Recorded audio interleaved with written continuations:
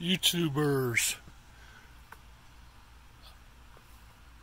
this won't crank, and it'd been sitting for 6 months or something.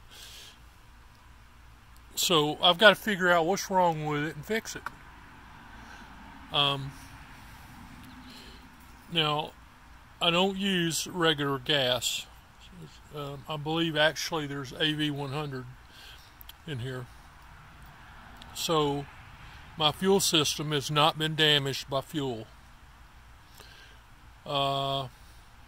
And this is, I believe there's 2 things wrong with it, or the things that are keeping it from cranking are related. Now, I don't think that the cylinder's getting any fuel, and because it won't crank. And when I take the spark plug out, throw some fuel in there, and put the spark plug back on, and it'll fire. Won't crank, but it'll fire. I put on my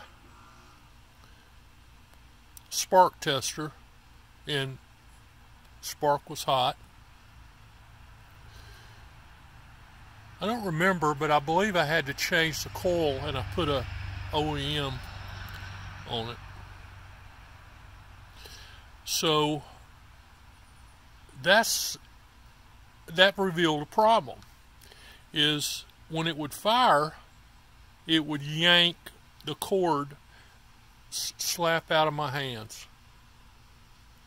When it just pulled my arm off.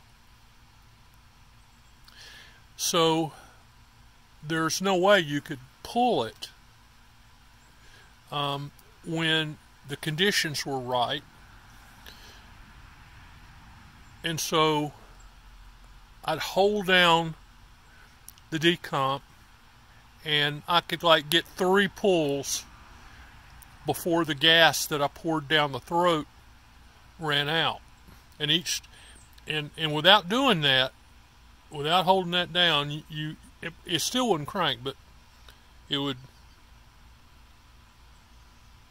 just want to jerk it right out of my arm. So I think we've learned that the carburetor, maybe from sitting, has got hung. I know my filter was clean. So what I'll do is I'll do a pressure test, just because. That'll also allow me to make sure that my impulse, there's no problem with that. And I'll visually look at the flywheel position, and if I can reasonably believe for certain that it's in the right place, or I just may pull the flywheel just to be sure and check that key and see if it's been sheared, because just even a little bit will mess it up. So I'll do a video on that. But I thought that if you got any suggestions or anything, you can let me know before I get started. I'll do it soon. We'll go from there. Because why I was going to use this one is I'd got a hard nose bar. I've got some stumps that I want to cut clean off with the ground. Got a handful of them, and